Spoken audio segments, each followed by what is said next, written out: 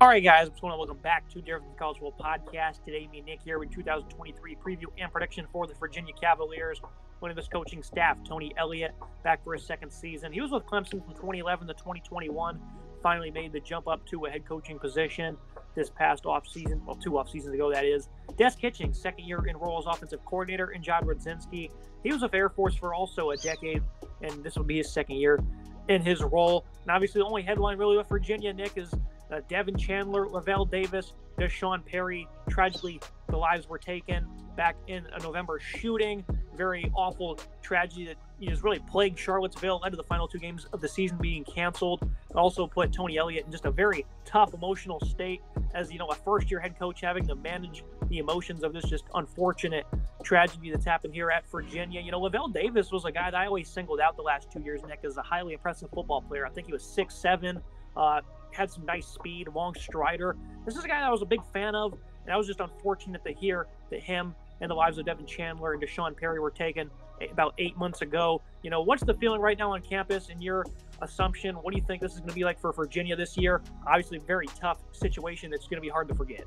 Obviously, it's going to be a tough situation for UVA as a whole as they move into transitioning to playing football again after this terrible tragedy. It's similar to the response that Frank Beamer and Virginia Tech had after the tragic shooting on that campus in 2007, which took the lives of a lot of students that day. They came out, they played, they had a very tough, emotional comeback in that first game back at Virginia Tech. They released the balloons and all that. I would expect a similar response during their first home game for UVA. Obviously, this was a terrible tragedy to lose these talented players. All 3 of them were really good, talented football players. Chandler, Perry, and Davis, like you said, Davis especially, very talented young man that has really been putting together a lot of things that were good for this program.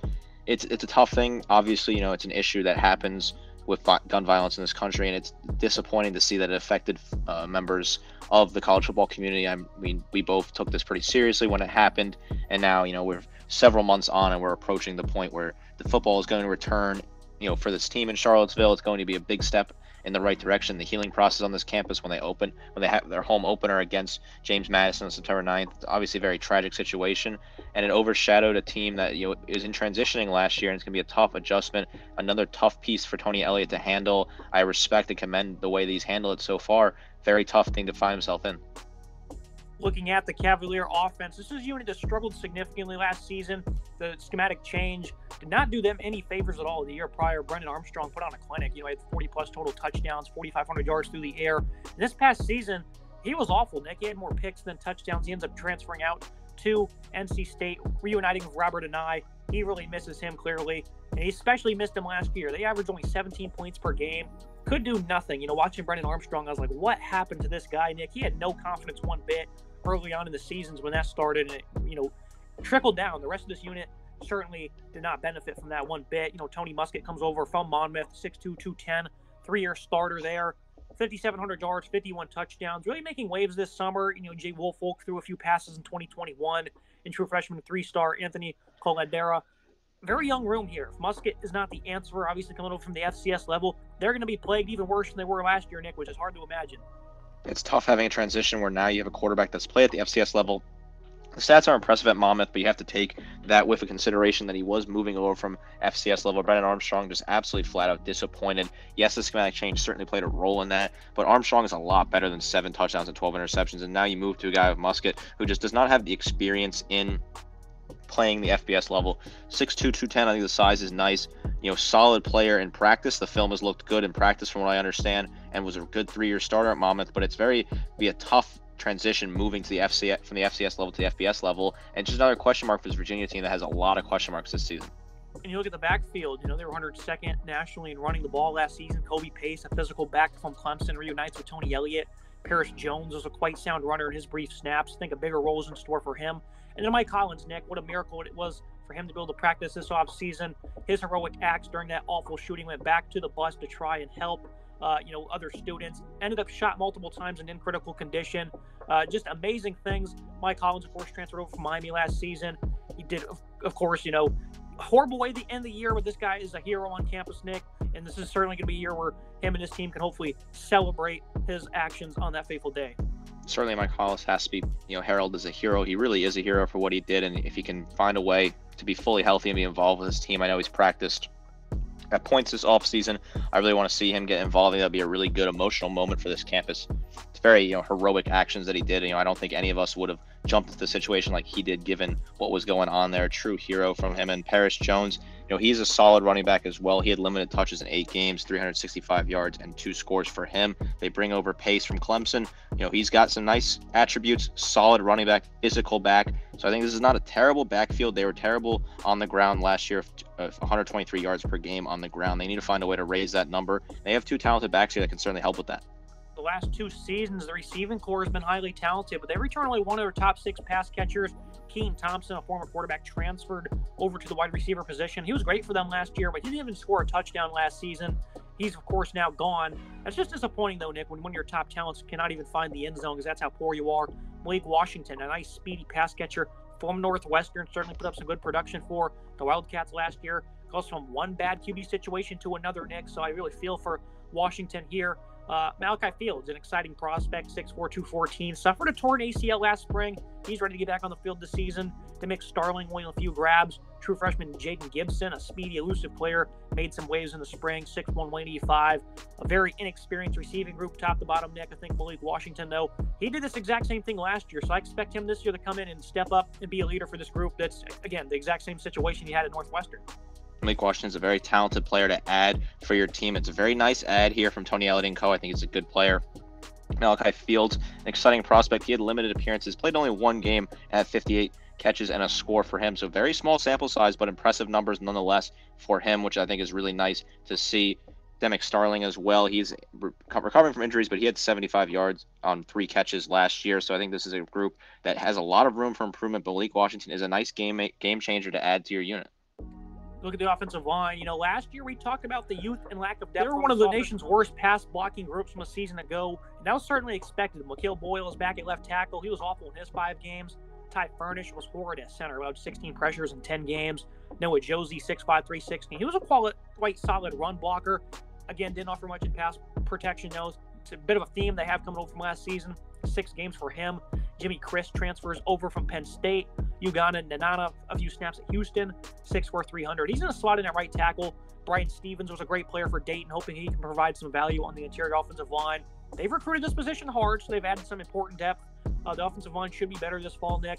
But the guys I just mentioned, they didn't play a lot of games last year. When they did, they weren't good. So I think long-term, they're certainly going to see some improvements on this side of the ball. But for 2023, not expecting too much. Certainly need to find a way to improve this pass blocking group. They were very poor last year, and they returned some nice players, but they do have a lot of room to grow up. Noah Josie, I love the size at 6'5", 360. I think it's a fantastic size, but he's not great as a pass blocker in limited appearances. Jimmy Chris transfers from Penn State. I like him. I think he's got some high upside, certainly. Brian Stevens was a great player at Dayton. He could be good on the interior. You can move him on the left side or the right side. I think he's got potential at either sides.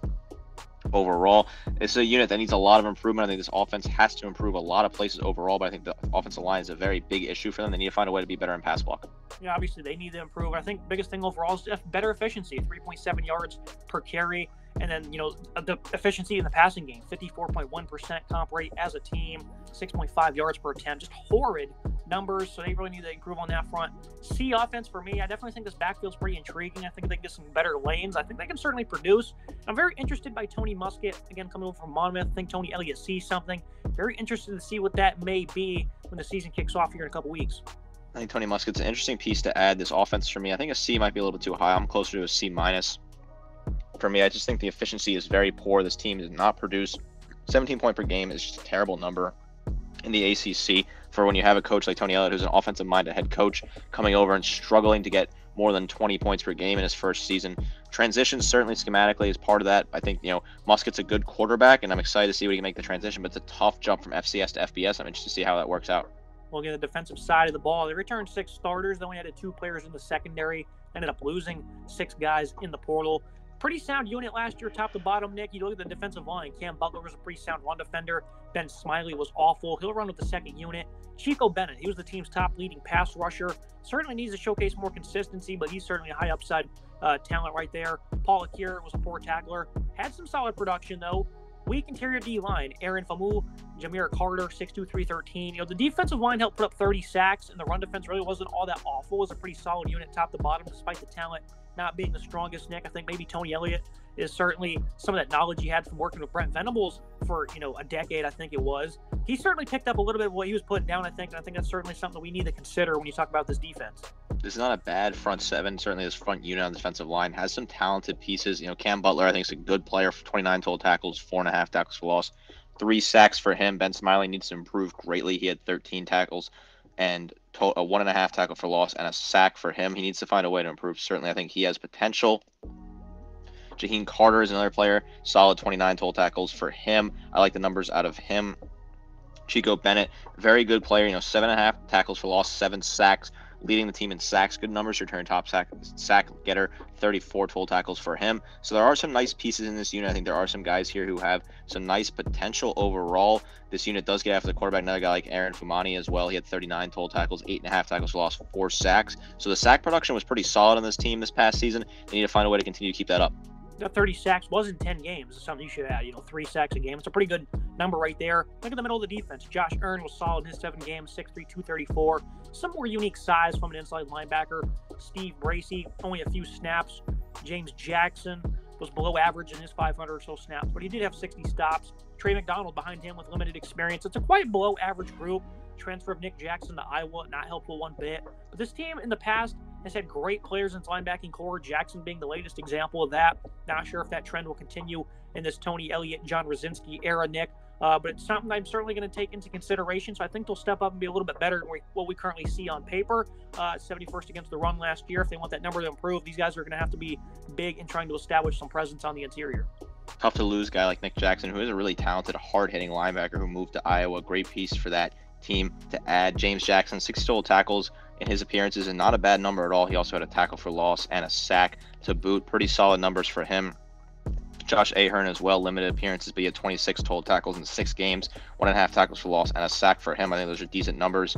This is going to be a by-committee approach. None of these guys are really super talented standouts here, but they have some nice pieces they can kind of rotate in and use at different parts of the game. And you look at the secondary, the transfer of Fentrell Cypress, that's going to be big. He departs for Florida State. Malcolm Green, he was a solid slot corner for Clemson. He heads over, doesn't have much experience in his career, though. When he was on the field, he certainly made a bit of an impact. Tavon Kyle comes over from Iowa State to occupy a cornerback spot. He's shown good flashes in the past, but it's coming off a real tough season. Antonio Cleary was a really good player at safety for them. Needs to step up his coverage, though. He needs to improve his coverage a solid bit, I'd say. He's a trusty tackler, a nice run defender. Cohen King was great in his 6 games. Very excited for what the safety duo can accomplish. Jonas Sanker was an admirable corner. Secondary's worst game was 293, allowed versus North Carolina in a close loss against Drake May. Overall, this is a good secondary, Nick, and you see why. They were 30th against the pass back in 2022. And I think they're certainly going to be right around that mark again. Again, losing Cypress is certainly big, but this safety duo of Cleary and King, I think, is going to lead the way for them, and everyone else is going to follow. Cleary is a good player, 56 total tackles, nice hard hitter in 8 games. Coverage certainly needs to be worked on. King as well, 44 total tackles for him. He needs to work on his coverage as well. Jonas Sanker, I like him, 63 total tackles, top returning tackler for this team. He had 2 pass breakups as well. Overall, I think it's a decent secondary unit. They're pretty good at times last year. I think they have some nice pieces of stuff here to be involved. The pass yards per game in 30th in the nation at 204 is a really solid number. If they can keep that in that same range, I'd be very impressed. It would go a long way in helping out this defense. I think the biggest thing that needs to improve is, the run defense had issues more often than not. B- for me, though. I certainly think the sack numbers were impressive. The 2 safeties we talked about, the defensive line overall, they seem to be more impactful than they should, which is something that can certainly be concerning, because if they start to play to where their talent suggests, then you're going to see a big step back, middle of the defense. We'll see what happens with them. B- for me, though, Dick. I certainly think they played good last year. I think they'll be right around that same ballpark. Maybe a slight fall-off, though. Certainly they're a respectful defense. 24 points per game is not a bad number, around 50th in the nation. The pass defense was fantastic. That number could be in the same range. I'd be very impressed. I think this is a good unit on paper that has some nice talented pieces. I'd be closer to a C+. I think they're just an average unit overall, but they do have some nice redeeming factors. They can certainly push to that B range for me if they improve early on. Look at the schedule preview and prediction. Hearts will continue to be with the Virginia program and all the families in Charlottesville. This offense is flat out doomed, though. Interested to see what Tony Muskett does. Offensive line's always going to showcase marginal improvements, and it won't really allow the run game to have a high ceiling. Defense has some good players, and they've certainly played good ball, but very skewed numbers, I'd say, with who they all played. That's one thing I probably should have mentioned a minute ago, Nick, that who they played was certainly not great offenses one bit. expect a sizable step back. It's going to be a tough year for Virginia, any way you put it. I think they'll be better than expected, though. I think we'll see some close games. It could certainly find its way to the over. I'm going to stay away from it, though. 3-9 for me. The non-conference was brutal, even with the win over James Madison. The Dukes are not a walkover by any means. I think William and Mary is a given, and I think they'll knock off Georgia Tech at home on the 4th of November. Other than that, I don't see many more wins, but the schedule isn't all that difficult. Nick, I think they could steal a few here. It would be shocking if they did. Right, this is going to be a tough season, certainly on campus. Obviously, this is a lot more than football this year with what happened on campus, the tragedy, and its healing process. And you expect that with this team. Emotions are going to be running high. This is a very tough schedule, though, having to play Tennessee and Maryland out of conference, including a trip to College Park. Very difficult. They're playing Tennessee in Nashville at the Titan Stadium, so it's a very interesting out of conference. Not necessarily a rivalry game, but the two states are not too far from each other. Charlottesville and Knoxville aren't terribly far from each other. The in-conference schedule is tough. Trips to North Carolina, Miami, Louisville, all very difficult trips. Certainly hosting Duke at home. They get their rival Virginia Tech at home as well. They could potentially steal that game to close off a season. If they get to 4-8, that would be a little bit better of a season for them. Tough season for Tony Elliott and co. It was already going to be a tough season given what they had on the roster, but this offseason, tragedy is not making things any easier for the Virginia Cavaliers. I beg my pardon. It's going to be a tough season overall, certainly, not what Virginia fans want to see, but this is going to be the first season in a step of healing, and they can get towards building a better and great program in the future. Would certainly love to see plenty of success this year for the Cavs and Tony Elliott and this bunch. It's going to be it for today's episode, Nick. I appreciate you joining me. Not an easy episode to do today. Tough episode overall, certainly, heavy hearts with the Virginia Cavalier family as we continue to go into football season. Hopefully this is a healing process for this team. Make sure you guys like, comment, subscribe. See you next time.